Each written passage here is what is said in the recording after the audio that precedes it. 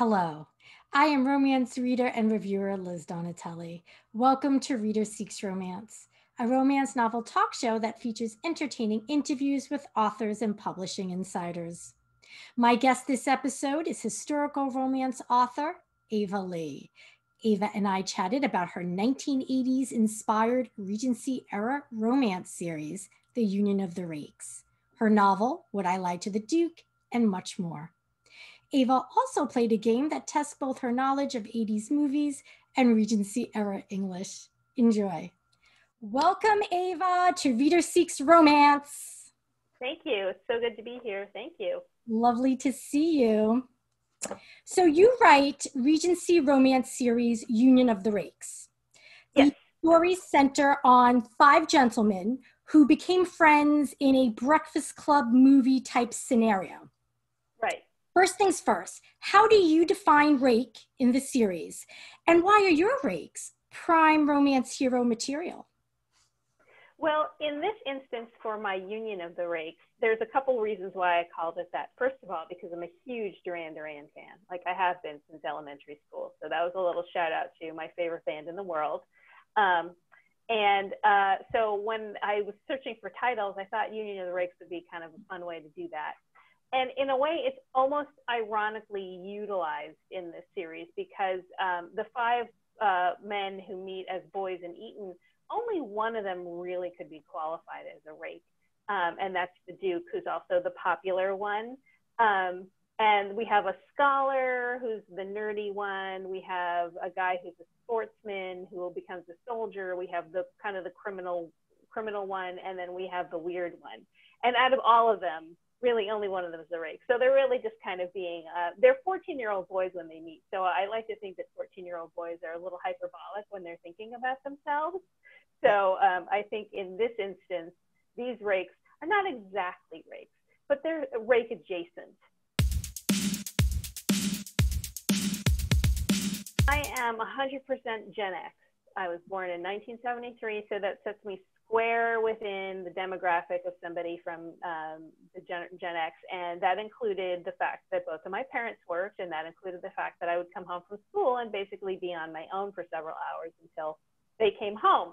So that meant watching an inordinate amount of cable television, probably most of it inappropriate given my age. And then also I watched a lot of music videos. So that was kind of a formative decade for me because that's when I was really exploring writing. And I really became a writer in elementary school. That's when I started. I was even writing, I guess what you would call Duran Duran fan fiction before I knew such a thing existed. So I'd have, these adventures of the guys and, insert some kind of cool female character who was a cipher, obviously, for this one. Also, the 80s is when I started reading romance. A friend of mine in high school started giving me her mother's romances, and I started reading them. And it's not a long journey for a lot of people to start reading them and then want to start writing them themselves. So in a sense, the 80s, the films, the music, and romance were all sort of intertwined. And I started as a historical romance reader. So in a way, I was taking a lot of these very trope-heavy 1980s movies and thinking about applying them to these Regency settings. And they're fairly timeless tropes. So I think you can take the makeover story or the business like the secret identity story and then transport that into a Regency setting. And I felt that it worked pretty well. I read a lot of Judith McNaught. I read Jude Devereaux. I read Joanna Lindsay. And then later on, like Mary Jo Putney, I think became one of my favorites. This was the 80s, so some of the gender politics were a little troubling to me. Mm-hmm. And so I think one of the reasons why I started writing romance was because I was like, I'm going to do it different, And like the first romance that I ever wrote, but I never finished, I started it in high school. The heroine was the captain of a pirate ship, and she captures the ship that the wealthy heroes on, and she sells them into indentured servitude. That kind of sets a bar for like where my mind was at in terms of how I wanted my romances to play out. Would you consider reworking that into a full-length novel? Never. it's lost to time, and we're all eternally grateful for that. Tell me about the most recent novel in Union of the Rakes, Would I Lie to the Duke? So Would I Lie to the Duke is a story about a talented business person with a lot of information and knowledge about business. But because she is born, she's a farmer's daughter, and she's a woman, she doesn't really have entree into the world of business. And so, and her family has a soap farm, and it's a business that's in trouble. So when she gets the opportunity to infiltrate a Shark Tank like business scenario, also known as Dragon's Den in the UK, she takes this opportunity to use a disguise to infiltrate that bazaar so that she can help save her family's business. But what she didn't count on was there's a man at the bazaar who's the Duke of Rotherby, who is in every way her equal. Like he's obviously he's a duke, so and an attractive duke, and they get along really well. And the closer they get, the harder it is for her to maintain this lie, because he thinks that she's a titled woman, but she's actually a farmer's daughter. So there's a lot of fun tension that happens between that, and also they have a very sexy relationship that's kind of predicated a lot on power dynamics that we don't often get to see, especially in historical romances. I enjoy historical romance, particularly Regency, because of the language. Yes. It's sophisticated, it's robust, it's emotive, and you do such a beautiful job of language. Can you briefly walk me through like word choice? For instance, how do you know whether to use the word impecunious or poor? And that word is in your book. That's why I picked it. When you're writing historical romance and historical fiction, you have to think about like what words were actually in use. And while I'm not necessarily trying to write, I'm not trying to emulate Jane Austen's language per se, or Sir Walter Scott or somebody like that. So I need to make the language accessible to a 21st century audience while also maintaining the flavor and rhythm in certain aspects of it. So that's super important. And I love words. I've always loved words. It's reversed in my screen, but that word up there on my bookshelf is luminous, which is one of my favorite words.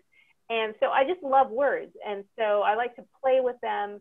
But when I'm writing this book, or books in general, it's like what I try to do is think about who's saying it and in what context.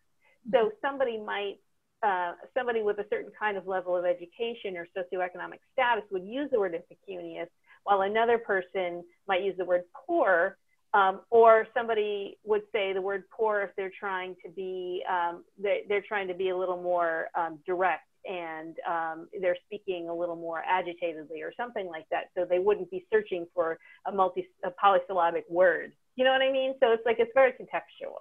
Do you write some sentences just to get them down in modern day English, and then you go back and maybe, Regency it up a little? I think actually my tendency is to write a little more ornately, and then I have to pare it back considering who's speaking. So it really is, you do this sort of method acting where you try to determine like who's saying what. And so when I get into the mindset of writing Regency romance, the dialogue and the discourse just it sort of happens. And so I use that speech pattern and stuff like that. I don't have to think, okay, now I have to write like a Regency person. It's more like, what am I saying is this particular character? Would I Lie to the Duke flips the script for Regency women, most noticeably in the bedroom. Yes. Your protagonist, Jess, she's single, she was engaged, she's not a virgin, she's sexually expressive. How do you balance historical accuracy and progressive modern day beliefs like sex positivity in this case? I feel like that kind of notion of historical accuracy has been weaponized in a pretty problematic way throughout in historical romance in terms of inclusion and representation. And I also feel that that's applicable to women's roles and women's sexuality, because I don't think that the 20th century was the first era to ever invent this notion of sexual equality or sexual liberation, or that women could enjoy sex without feeling shamed for it. And we get to hear those loud voices shouting, no, we're going to slut shame, we're going to do all of these things. But they're the loudest, they're the ones who suppress other voices and other narratives. And so I know that I take that into account.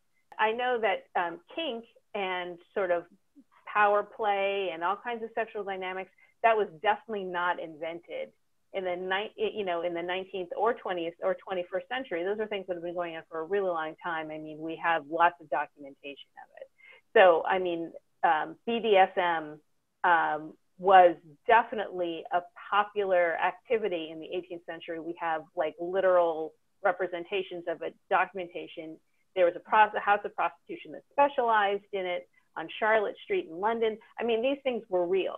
So when people tend to push back against these notions of, this kind of sexual equality, I'm like, well, why are you pushing this particular narrative? Who's telling you this and why are they telling you that? And so I feel like we can kind of deconstruct that and really analyze our own misconceptions, because what we're reading is a representation.